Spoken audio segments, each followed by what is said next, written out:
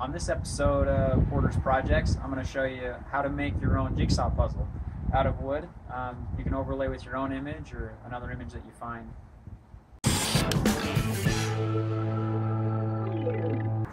To start this project, I went ahead and I cut out, basically they're 8x10 pieces of plywood. It's just 1/4 inch plywood you can pick up at Home Depot or Lowe's, wherever. The reason why I went with an 8x10 is because I was planning on printing off 8.5x11 images, and so that way I wouldn't have to line it up exactly. I could more or less just stick it on, and then I'll plan on trimming the edges later. So to glue the picture to the wood, we're just going to go ahead and use a general, like a multi-purpose adhesive. This is Scotch Super 77. My wife loves using it on stuff, so I figured I'd give it a shot as well. And I'll have a link in the description for you, so if you want to get a hold of it, you can. But what we're going to do is we're going to go ahead and we're going to spray the wood and the paper separate and allow them to dry for 30 seconds or so before we stick them together. That way it'll create a permanent bond.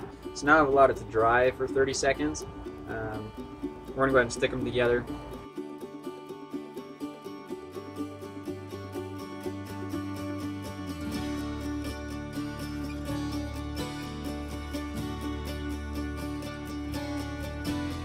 Alright, so the next step in this process of making a puzzle is I'm gonna go ahead and draw the shape of the puzzle pieces on the image that we've overlaid.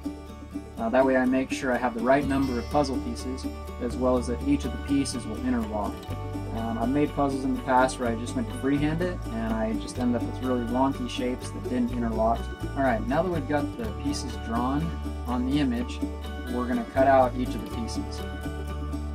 To cut out each of the pieces, we're going to use a scroll saw, and I've got a Shop Fox scroll saw here, and I'll have a link in the description, so you can get one if you wanted, or at least take a look at it.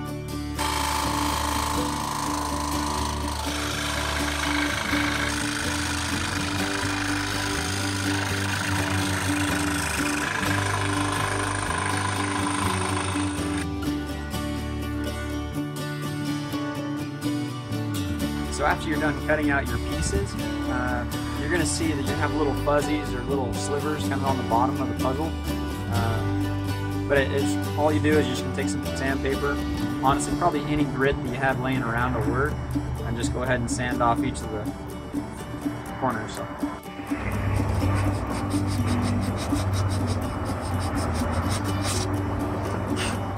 So the last step you do to make the puzzles is go ahead and you want to seal them with either lacquer or shellac, just to make sure there's a nice hard smooth finish over top of the puzzle. And I just went to Walmart and grabbed some Rust-Oleum lacquer. It was only like $4. So you can find this on Amazon, and I'll have a link in the description for it.